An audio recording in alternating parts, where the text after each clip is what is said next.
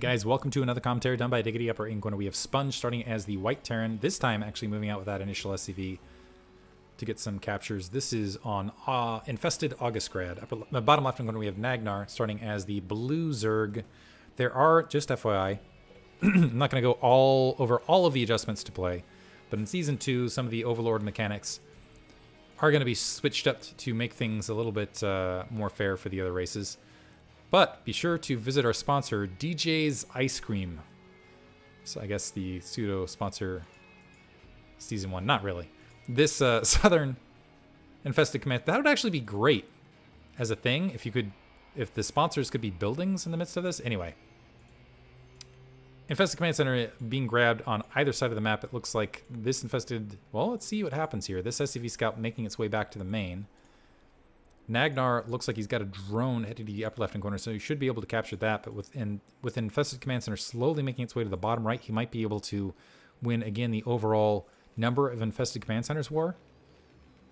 But keep in mind, still an advantage going over to Nagnar because, at least in this season, as he's grabbing these Overlords, he's getting additional supply that counts towards the base supply overall, which I think is still the solid strategy to work with. First Infested Command Center, this is a big, wide gap to try to defend with all of this. These Infested Command Centers pressing forward in more of an aggressive stance. Sponge has already got that gas down opposite side. Worker lead currently in Nagnar's favor.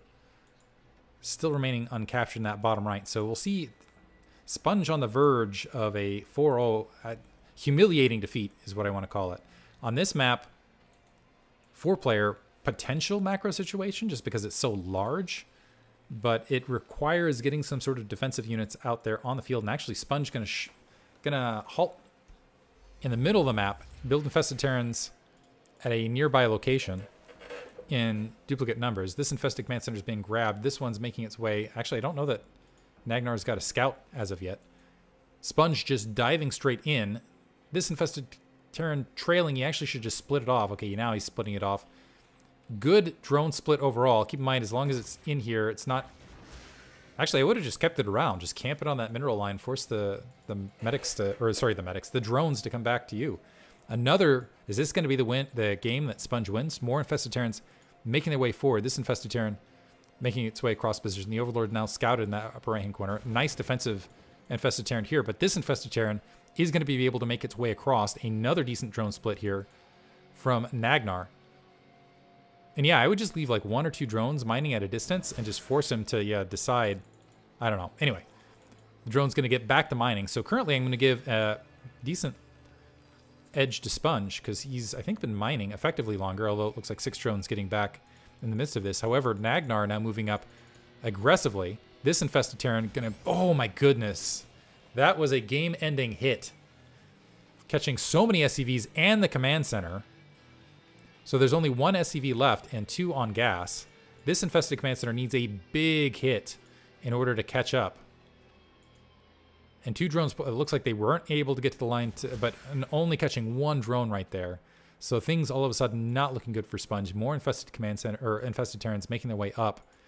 And these 2 SCVs are actually bunched together. It's actually odd. It's like you want to do it differently, or you want them to... Oh, and catching 2 in the midst of there. And the command center is now burning for Sponge. Sponge down to 12 supply. Or sorry, 12 minerals. So he's going to have to mine a bit before he can get another SCV out. But it is just going to be trivial at this stage for Nagnar to cap this game. He's still got 8 workers. He's still mining gas.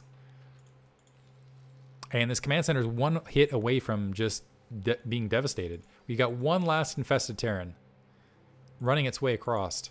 And this is kind of like that... I don't know what to call this. It's like that hero, just to remember things, but he explodes on it. It's like a hug, a death hug at the ramp right there. GG, well played. Nagnar is our Infested Cup Season 1 champion. Hope you guys enjoyed it all together. These are fun to cast, and I really enjoy like the different strategies. And anyway, hope you guys enjoyed it. Thanks for listening.